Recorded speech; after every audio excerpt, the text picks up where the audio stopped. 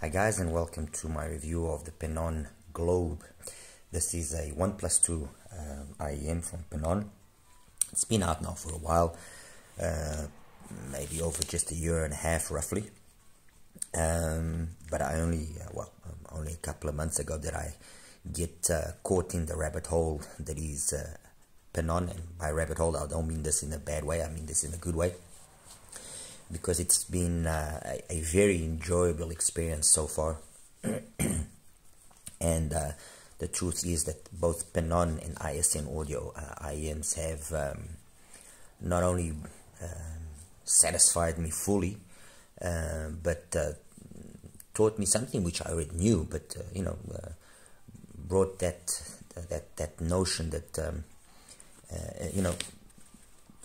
as long as something is well done, it can be different, and that's basically what the PENON is. It's well, before I get more into details, let me just, we all know more or less how the PENON packaging is. It's that yellow box inside. Basically became this case. This case brings these tips and brings the green ones, which you guys can see just over there. Okay, and it brings also some ePro horn-shaped tips, as you can see here. Okay, it brings the S8 version of this cable. This is the S16. I just absolutely love the look of this cable, and that's why I swapped it over. Sonically, honestly, I can't see any difference, or hear any difference. As for the IEMs themselves, the Globe are very much similar to a lot of the other ISN offerings, and a lot of the other PENON offerings, and funny enough, the ISN offerings as well. Beautiful resin shell with a similar but not similar kind of faceplate. They have an unusual thickness and length of nozzle, which again is something which is common with PENON stuff. And basically this allows for a deep fit, and with that deep fit you get the benefits that come along, which is a pushing up of resonances that can maybe cause issues with the way that music is played back into the higher frequencies, and it just makes for an overall more enjoyable, more immersive kind of sound. Anyway, back to what I was saying just a second ago. I've got a couple of IEMs here in front of me. I've got the Canera Idun Golden, the second version of the Idun. I've got the Venerable Blessing 2. I've got C Audio Yume 2. I've got the 7th Acoustics Stargazer, and I've got the Soft Tears Volume. Most of them are 1+2s, 1+2, 1+4, 1+2, 1+2, 1+2, 1+2. There are a few others that I could have included here, but I think these are enough to try and explain and try and show what it is that I want to convey about the Globe. All of them have different types of tuning. This is a neutral bright. This is basically a neutral warmish. This is kind of a neutral, more warmish. Okay, let's put it that way. This follows more or less the same philosophy. This is a neutralish, warm bass, warm bright. It's difficult to really explain because there's a good amount of energy in the highs. There's a nice bass, not as prominent as on the Stargazer or on the Yume, but more than obviously these two. And the PENON has this kind of, I guess you could call it a W signature. And if I go in along those lines of the W signature, I could also call these two W signatures of different levels. And this has got a W signature. And when I show you the graphs later on, you'll understand which kind of everything falls within this kind of 6.5, 7 dB window. The mids are the typical PENON mids, and if somebody that's listening to me now doesn't know what the PENON mids are about, the PENON mids are about everything being in the right amount. Nothing added, nothing missed. That's what it is. Everything is in the right amount. Tonally very correct. Instruments sound perfect. They are both correct in tonality, in timbre, they are correct in speed. That's in a kind of a nutshell, the PENON mids. And then the PENON kind of sound is a kind of sound where they've tried to emulate what room acoustics and do to a speaker. So they've taken that sonic happening, which is basically when you have a speaker in a room, depending on where you position it, not only will you get the sound which comes directly at you, which is direct, but you will also get the sound that is reflected from the walls around you, and especially then the bass gets this boost, which is very much dependent on the distance that speaker has from the rear wall. This in a nutshell is basically kind of the room speaker. It has the room sound. It's got this very particular coloration, and that's why the same set of speakers in different rooms will sound differently. And what PENON has tried to do, and it's something which is very common across the board. And I mean, I've tested the fan, I've tested the fan 2, I've tested the Vortex. Perhaps the Vortex is the one that is a little bit more different, okay? Tested the Serial, absolute beast of an IM, okay? And now the Globe 2. I'm hoping that I will test next Vortex. And what this basically means is that you get this very... how can I find now the right word? The room sound has, as I just mentioned, has this characteristic to take a speaker and captivate you, or then not captivate you. I'm talking with the same speaker, obviously. And somehow, what they've done on the Globe, like they do across the board, is they are able to put this characteristic into the IEM somehow. And the truth is, you don't understand why, but everything, and in the Globe especially, everything is very competent. It's a big sound. It's a sound which seduces you. It showcases that it's got a competent tuning. So the tuning has been well done. It showcases that the way that the parts have put together have been done in a competent manner. So you basically have a competent build, a competent tuning, a competent shape of an IM, everything giving you this very competent sound. I know I kind of repeated the word a lot of times, but what I'm trying to basically say is, many times, and this has been a topic that's been discussed very, very, very often lately. Oh, diffuse field is the way to go. Oh, Harman is the way to go. No, in my opinion, no. The way to go is what sounds right to you. And audiophiles are, oh my God, no, it has to sound true to the source. And if it doesn't sound true to the source, and then they will refuse to listen to other things because, no, this IM or that speaker are the one that is competent and capable of making everything sound as it was recorded. You know what, people? That is all very nice and true and very nice and dandy and so on and so forth. But the reality is, we all have different ears, and I can put in an Oli VX in my ears and it sounds absolutely fantastic. And I give it to George or to Paul or to whoever, and he puts it into his ears and he says, I don't understand what Tony just saw so amazing on this IM because it sounds like absolute garbage. So this whole thing of audiophile and audiophiles wanting to be above the rest of us, you know, I mean, I don't consider my audiophile. I consider myself to be a person that perhaps has a better listening ability than the majority of people. But that again is not because I've been blessed or anything. No, it's because I've enjoyed music since I can remember, basically, you know. I mean, and I've learned, and that's what I think the main thing and the problem with sometimes the many reviewers is they have this inability to actually be more broad-minded.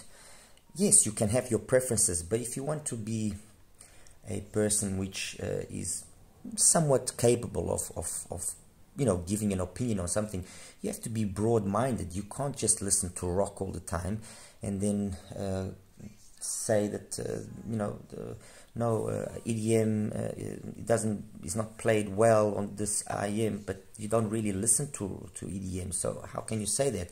You know, you can't be narrow-minded. You have to be broad-minded. You have to be able to put yourself outside the box and say to yourself, no, I'm listening to the Aidun and I can understand what the Aidun was done.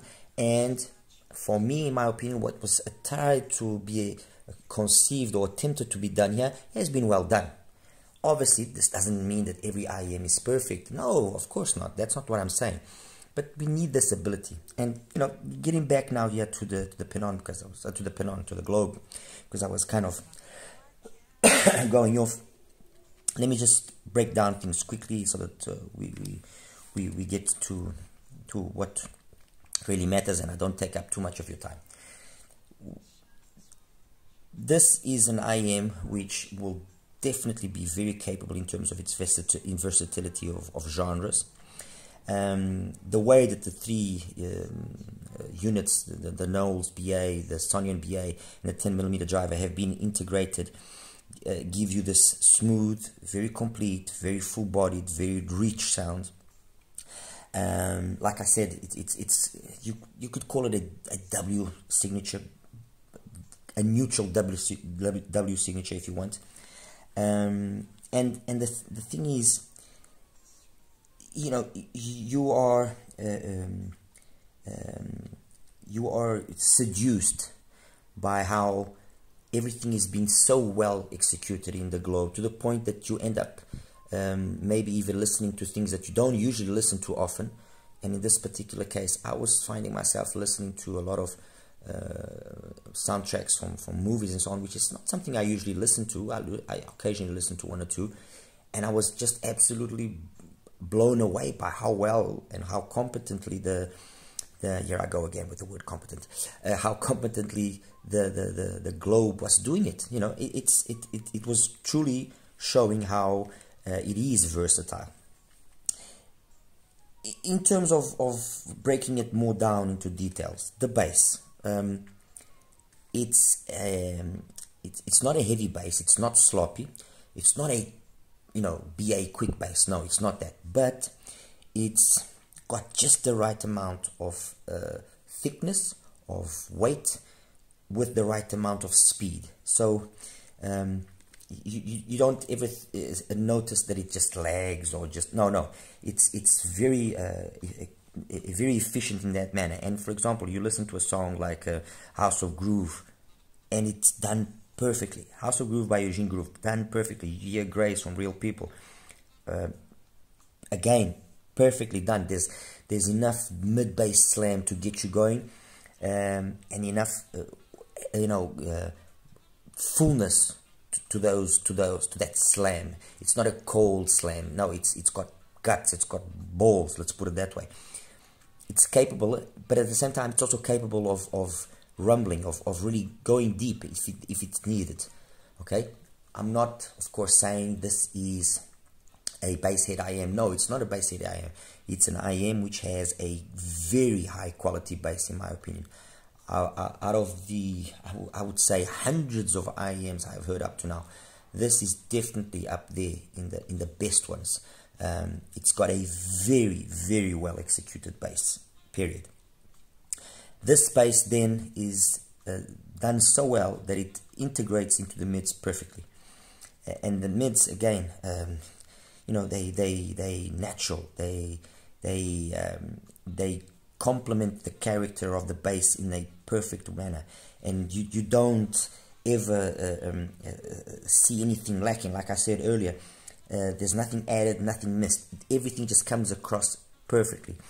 I honestly, out of everything that I heard, there was maybe one or two songs that I found that, okay, maybe I've heard this done in a manner which I was more pleased with, understand? Treble. This is the area where maybe those of you that are more inclined for the technicalities and for details might find it a little bit lacking. Personally, I didn't. I personally found the treble to be what I like it to be: smooth, non-sibilant, non-fatiguing, and present. Okay, even if a treble is bright, I don't mind it as long as it's not sibilant, as long as it's non-fatiguing in its brightness. If I can kind of more or less explain what, or give an idea of what that maybe could be. So it doesn't really matter, but in this case it's a smooth treble, which again is very much the typical PENON kind of thing. They usually have the mids as being the main attraction, complemented by this tremendously well done bass, and then this more relaxed but adequate treble. Okay, star, this complements that to make it really shine, and this just gives the right amount of sparkle at the end. Kind of, you know, that's I think that's the best way to put it. In terms of its technicalities, the soundstage, it's got very good width, in my opinion, good height, decent depth, but it is all within a closed space. So it's not a huge soundstage. It's not an IEM that will give you this crazy 3D-ness that maybe some of us like. No, it's not that. It's a cozy IEM. It's an IEM that, you know, it's nice and cozy. Okay, again, another very typical characteristic of PENON stuff. Imaging, perfectly clear positioning, no issues there, really well done. The micro details and the micro details, you know, the little, those are the only things that perhaps, again, those of us that are looking for that in an IEM might find it slightly lacking. I am going to say that yes, in one or two songs I would have liked a little bit more, but overall, the fact that this is such an engaging IEM, that it's so capable and so proficient in that which is my main characteristic that I look for, which is the tonality and the timbre be done well. It just has to sound right. I don't care if it's bright and neutral, whatever, but it has to sound right. You know, even if it's slightly colored, for me, I don't mind. It just has to sound right. You know, it has to give me either that old school kind of, like I've said many times before, that kind of old school vibe that you're listening to these big floor standing speakers, or it can have the characteristics of a bookshelf speaker. It just has to sound right. You know, for you to, wow, okay, that sounds good. That's the kind of thing I want to be impressed with. So yeah, that basically I think covers the globe in terms of what is sound is. You know, in terms of, like I was saying earlier, the shell fits perfectly, it isolates perfectly. I'm using the green tips, the ones that have the green stem, as you can see there. Okay, and yeah, there isn't really anything, you know, there's nothing wrong with it, nothing. Okay, it costs $339, and $339, you know, you have a variety of other options that you can choose from. So it's hard for me now to say, after all of what I just said, oh no, this is the one for you to go and buy. And no, like I always say, have a listen, see if you like it. If you like my playlist, and I'll put my playlist like I always do, if you like my playlist, then probably you will very much like the way that the Globe does the playback of that list. As compared, the Globe compared to these, and again, please keep in mind that they all have different signatures, all different styles of doing things, so it might not be the best comparison. The iDune Golden, for what it is in terms of a bright IEM with a very neutral bass, it's great, it's fantastic, but very niche, so it won't be as satisfying in terms of its versatility as is the Globe.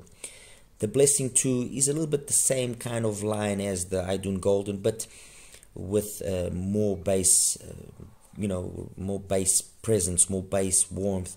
But it's got it's got this coldness to the sound that it's not that it's not nice or not good. There are people that obviously like it, otherwise the Blessing 2 wouldn't have the success that it's had. But again, compared to the Globe, I personally would, this is the one I would go for more often.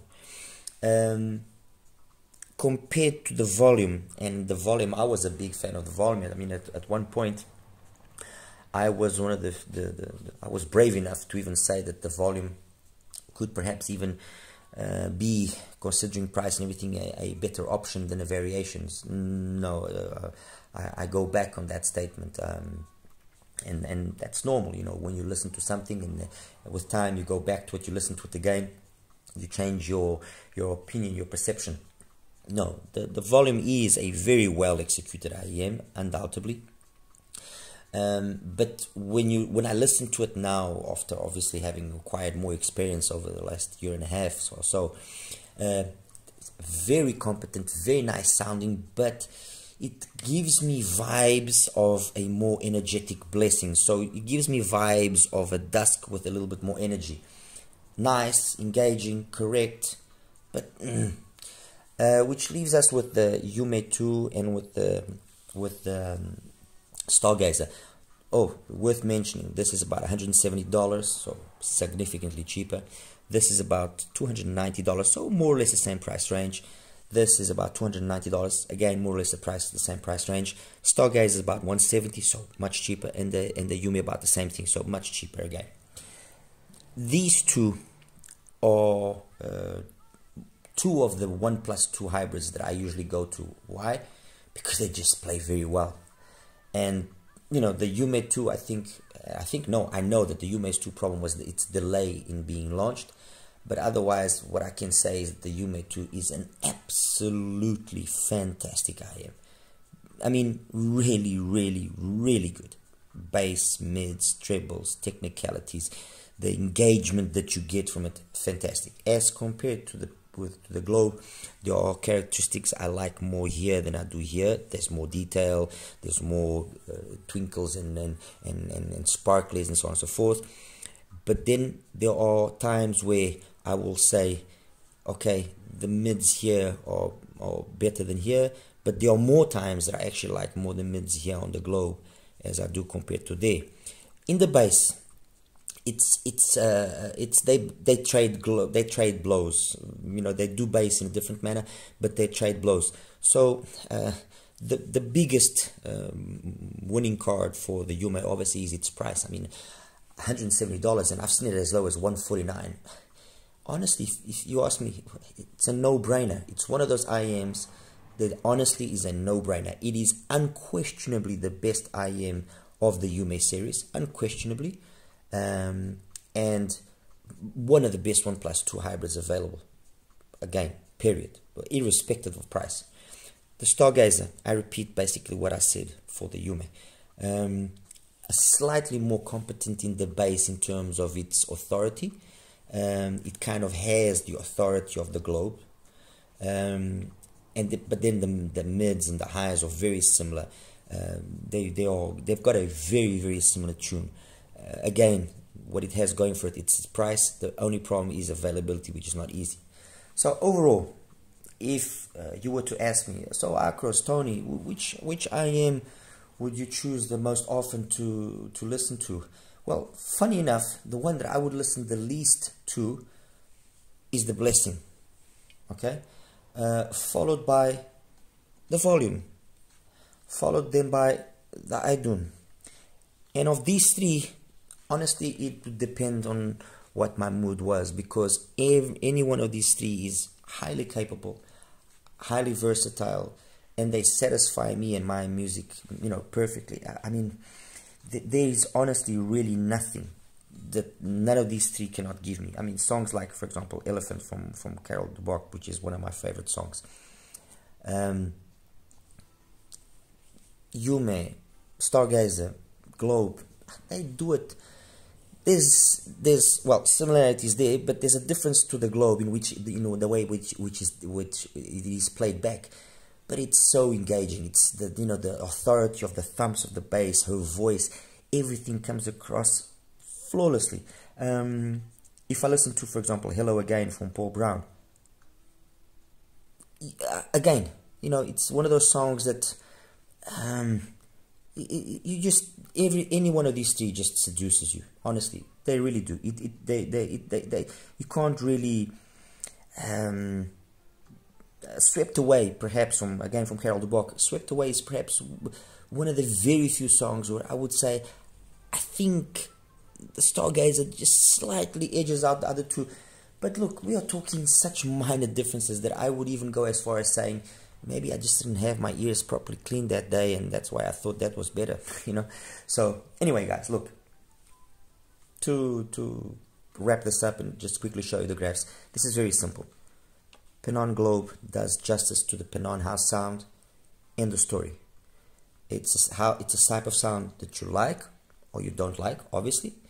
But if you consider yourself, like I do, as a true lover of music, a true lover of well-reproduced music, irrespective of what it is, you know, give this a try. Look, it's a little bit like cars. It's a little bit like me saying that Mercedes is the only car that exists and every other car is garbage. No. Mercedes makes amazing cars, as does BMW, as does Audi, as does Maserati. You know, you can't say that a Mercedes, you know, a Mercedes, and I'm saying Mercedes as I could say BMW, Mercedes saloon is versatile. It will do a lot of things right. But are you going to take a Mercedes saloon off-roading? No, you're not. You're probably going to get yourself something which is more tailored for off-roading. So you probably get yourself a Toyota Land Cruiser. We know that it does that amazingly well, you know. No, but now I feel like going high speed, and well, you go buy yourself a Koenigsegg, or you go buy yourself a McLaren, you know. And that's where that analogy is to say what? That analogy is to say that, you know, a lot of people get stuck in, oh no, the sports cars, a McLaren and Lamborghini, that's the thing, the rest is all garbage. Other people get stuck in the idea that, oh no, you know, Land Cruisers and Toyota whatever and Nissan Patrols, those are the ones, and the rest is all garbage. No. You have to be, if you are a true lover of music and appreciator of well executed things, and in this case we're talking about IMs, you have to be, in my opinion, versatile. You have to be open to new experiences. And I actually admire the way that HBB recently, in a review that he did, was saying that we kind of got stuck a little bit lately on the notion that only harmony is correct, and to a certain extent it is true, and to a certain extent you know, manufacturers went down that road because they know it's a safe thing to it will sell. And I admire PENON in that aspect for being brave enough to having created their own particular sound. And it doesn't matter which IM it is. Is it the fan, which is a single DD, or is it the Globe in this case? I can't talk about the other models, which is the 1+2, or the serial, you know, 3DDs. You always will find commonality in the sound. It's not like they've tuned one IM, you know, in one particular way and they've tuned another one in a totally different way. No, you know, that has to be admired and given credit to. Anyway, guys, I'll show you now the graphs, and as always, you know, like and subscribe. Any questions or whatever you want me to answer, please let me know. Okay, you take care. Okay, guys, so graph section now, and well, straight away the graph of the Globe. And as you can see, looking at the graph, you don't really get a notion of what the Globe is capable of doing. You look at it and you think, oh, it's got this mid bass bump here, and it kind of bleeds into the mids, and it's gonna sound wrong and off and this, and the piano gain is very low, and you know what's the deal, and this and that, and when you listen to it, you say to yourself, oh my god, this thing actually can play music. And this is again another characteristic of both PENON and ISN, is everything is always done in a manner which you look at it graphically, and if you're a person, and there's loads of them out there, oh no, this is, no, I'm not gonna even, and you know what, just because it has a perfect graph, and there's no ridges, and there's no peaks, and that doesn't necessarily mean it's going to sound bad or not going to sound correct. Yes, there will be flaws, not putting that in, but it doesn't mean it's going to have to be sounding bad necessarily. Anyway, just carrying on now so I don't rant. This is now the graph of the 7th acoustic Stargazer. I normalized it at 1K. However, if I normalize it at 500, this kind of is more the true sound that you actually do notice. Yes, significantly more energetic mids and upper mids and presence area. Unquestionably more detail up top and more 3D-ness, unquestionably. But then the rest of the signature overall, it's very, very similar, very similar. Really, you don't really notice this supposedly sub-bass extension that you get here on the Stargazer. You don't notice it as much as you would think by seeing the graph, okay? Next one. Next one. The C Audio Yume. Okay, and again, let me just normalize it at 500 Hertz so that we get a more truer notion. And as you can see, well, let me just take away briefly the globe. As you can see, the Yume 2 and the Stargazer, they graph very, very similar, and they sound very, very equal. It's really just in the bass is, I think, where you can occasionally pick a difference. But anyway, comparing here to the globe, sorry, had a blank there. Basically the same situation as the Stargazer repeats. You notice there's more energy in the mids, definitely more upper treble and presence, brilliance, definitely more. But overall, kind of both of them do what they were designed to do very well. So it's really hard to pick, Next one, the Chimera Idun. And this one is just here basically to show what I was saying about how something which is tuned in such a different manner to the usual, and again, Chimera is known for that, can sound good, and yes, the bass is very neutral. It's no way you would think that there would be certain, no way, forget it. Not only because of the fact it's only a 7mm driver, but it's not even remotely close. It doesn't rumble, or anything of the sort. No, there might be a reminiscence of that, but nothing. But yes, up top, definitely way more energetic, and it's very much felt. And finally, sorry, Moondrop Blessing, where are you? Moondrop Blessing, there we go. Yeah, there we go. That's my Moondrop Blessing. Let me just correct it there. Okay, that's my Moondrop Blessing. Again, very on the neutralish side compared to the Idun, which I just had up a second ago. So there we go.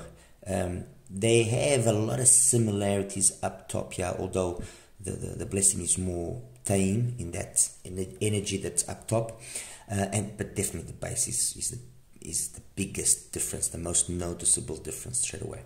Again, compared to the globe, you don't. The bass, or you would think, would be similar, but not even close. Not even close. And the mids, the mids, upper mids, and treble area, funny enough, they are done in a very similar manner, just different energy levels. And I think that is, again, a testament to well done mids on both sides.